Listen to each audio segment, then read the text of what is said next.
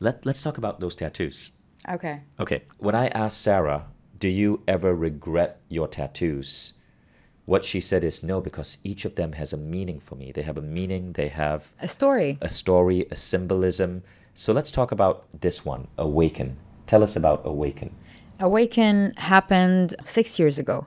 I went on a spiritual journey to find myself and understand my purpose, why God created me, why am I in this world, why are we here?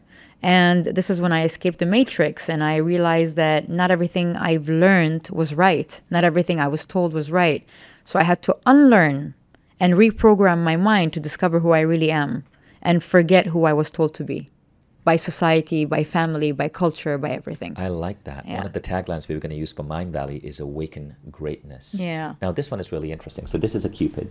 This is a Cupid because I was always loving and I love spreading love. And you know how Cupid is, sweet and spreading love all the time and all that. But then I learned through life that the same Cupid can, over here, wear a bandana and have a gun. Because if you don't stand up for yourself, you can be the kindest person in the world, but if you don't stand up for yourself, you're self-betraying yourself. Ooh, I like So it's that. called self-betrayal. That is like the Buddha and the badass. Yeah, and I the noticed Buddha there's and the the word badass. rebel under the Cupid. Yeah, because I've been born a rebel. And then this love is the latest one because every time I fell in love, I gave like so much to the person.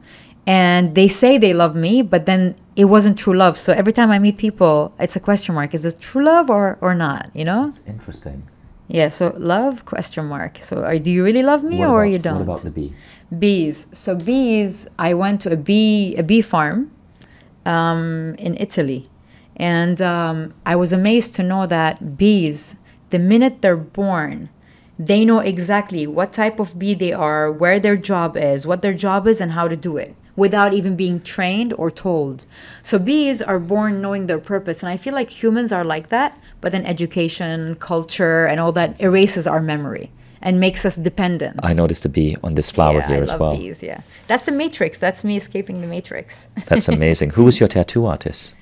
Alina. She's amazing. She's an amazing tattoo artist. That's Instagram Alina too. Alina Yeah, too, she's from Ukraine, so and she's the good. one I'm considering for my new tattoo. She's a fine tattoo as art- well. That's beautiful. It's like a flower ribbon on the arm because I have so many I have immune diseases. I've done so much surgeries. I removed my gallbladder, so my body went through a lot. So for me to honor my body, I put like a ribbon with flowers on because I love it. You've been through a lot, baby. That's I it. like that. Yeah. I like that. So that's a beautiful way of accepting, Yeah, of embracing of love for your course. body.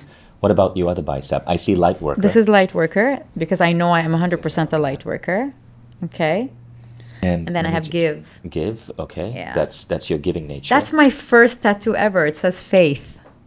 What did that mean to you? Because if you have faith and you surrender to God and you know that God never does anything to harm you, whether it's good or bad, everything flows. Everything flows. Nothing bothers you anymore. That's amazing, Sarah. Thank you. You're welcome.